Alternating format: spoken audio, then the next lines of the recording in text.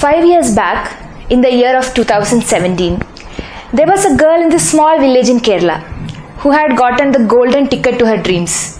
She always wanted to become a doctor, and finally she had a chance to. Before boarding the bus from Kerala to Bangalore, her relatives, parents gave her a very valid piece of advice. No matter what happens in your life, always try to stay positive.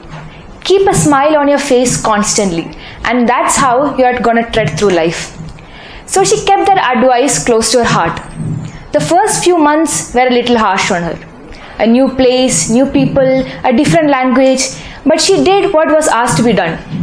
She kept a smile on her face and she faced all the obstacles bravely until she started falling sick. She started getting pain all over her body. She couldn't get up from bed anymore, and the exams were very, very close. She still didn't care. She was advised to keep a smile, and that's exactly what she did. Until one fine day, she collapsed in the middle of a class and she was rushed into the emergency room. She was diagnosed with grade 3 hydronephrosis, which is a condition in which water keeps building up in your kidney until it slowly starts failing. She was rushed from hospital beds to hospital beds, IV cannulas haunting her veins, and all throughout the journey, she was holding on to her dear textbooks, her anatomy, physiology and biochemistry textbooks, because she didn't want to lose her dream. I'm Dr. Maria Susan Roy, and I'm the girl who almost lost her left kidney 5 years back because I tried to be too positive. Now that I think back on this story, I laugh a little because I didn't lose anything. I almost lost my kidney. I still managed to pass the exams and I did pretty good too. But the haunting question is, how many people lose their lives or give up on their battles just because the people around them try to ask them to stay positive? To each and every one of you in this room, my question is too much positivity a bad thing? Or is toxic positivity not talked about enough in our society? No matter your age, your gender, your sex, your ethnic background or religious backgrounds, you always come across these phrases. Something like good vibes only. You always have that one friend in your circle who says whenever you hang out with me, you get only good vibes. I'm a chill person. Or some people will tell you every dark cloud has a silver lining. Or the most confusing one of it all is everything happens for a reason. Maybe you broke your leg in an accident, but hey, at least you're alive. You all come across these things, and sometimes it makes me wonder how much positivity is actually good. We live in a world that is obsessed with being happy. Everybody wants to be happy 24/7, and when we fail to do so, we blame ourselves and each other around us. There's a famous saying in Malayalam which goes, Adhigamayal Amrutam Visham, which means if taken in excess quantities, even the elixir of life is a toxic poison. Let me give you a very simple example. This is an age-old story that has been told to each and every one of us. If I give you a glass and fill it up to the half mark with water, and I ask you the most oldest question to ever exist in history, is your glass half full or half empty? What will your answer be?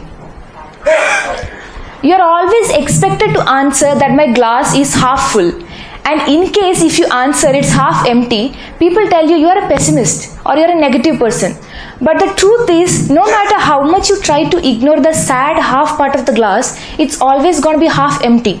And no matter how many decades or years you tell yourself it's not half empty, it's still gonna be half empty, until and unless you acknowledge the fact that yes, it is empty and maybe I should fill it up with more water so that it's not empty anymore. This is how toxic positivity works. You keep treating your symptoms but never the diagnosis. You keep treating whatever happens to you, but the root cause is gonna keep building up until it blows up on your face. That is why toxic positivity is an evil thing that nobody talks about anymore. Now, the age-old question is, how do you identify toxic positivity?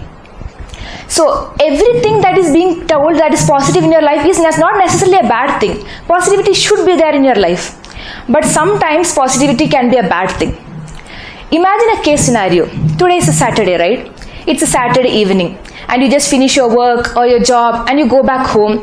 The bus is so busy, everybody is sweating on you, your earphones are not working anymore, you feel so frustrated and you finally get home. You have clothes to wash, dishes to do, your kids are crying, your wife is annoying you, and you scroll through your phone and you see all your colleagues or friends going out, partying, having fun, and you just feel like you're stuck in your life.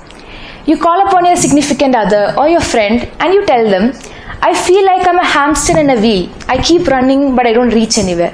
I feel like all my days are identical. And there will always be that one person who tells you, don't be such a negative Nelly. I know you're depressed in your life, but don't you have a roof over your head? Don't you have food to eat in the evening? Don't you have people who love you? And all of a sudden you feel selfish. You feel bad for actually acknowledging the fact that you're not doing good in your life. And you tell yourself, maybe I should just keep staying positive.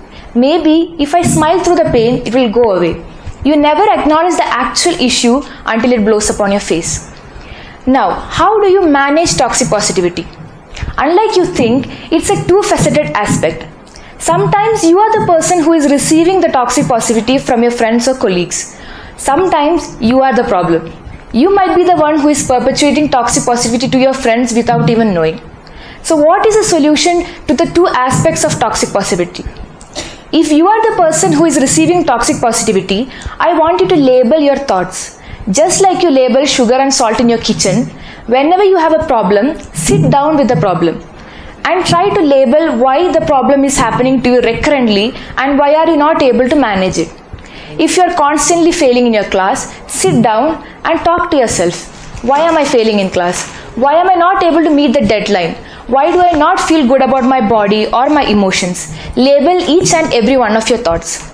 Now, if you are the person who is perpetuating toxic positivity, if you are the one who is advising your friends and family to always think positively, always remember one phrase. This was one of the phrases that was told to me the moment I joined medical school, and I still adhere to this advice like my life depends on it. Whenever you see a person struggling, always try to show empathy, not sympathy. You can always show sympathy on people. Oh, he's doing bad. I feel bad for you. But for you to stand in their shoes even for a fraction of a second and think about what they are going through, to give them empathy can come a long way. Maybe you might not understand what they're actually going through, but at least be a person who can listen to their problems. This was one of the reports that was done by ADSI ranging from the years of 1997 to 2020. It calculated the rates of suicide among students in India. As you can see, very sadly the graph never comes down. It just keeps going up. According to a rough estimate, 9,000 students take their lives each year because of depression. If you round that value, one single student takes their life every hour in our country because they feel like they are not being listened to. So maybe, just maybe, if you listen to people and try to tell them, no matter what you're going through in life, I'm there for you, just to listen, it can come a long way. Instead of saying things like everything happens for a reason or good vibes only, you can tell that all emotions are valid. All human emotions are valid. Sometimes there are battles you feel like you're going to lose, and it's okay. It's okay to give up on some things just because you feel like you're not reaching anywhere. It's okay to feel bad emotions too. So today, I urge each and every one of you to, instead of promoting positive vibes, to promote real human emotions. Thank you.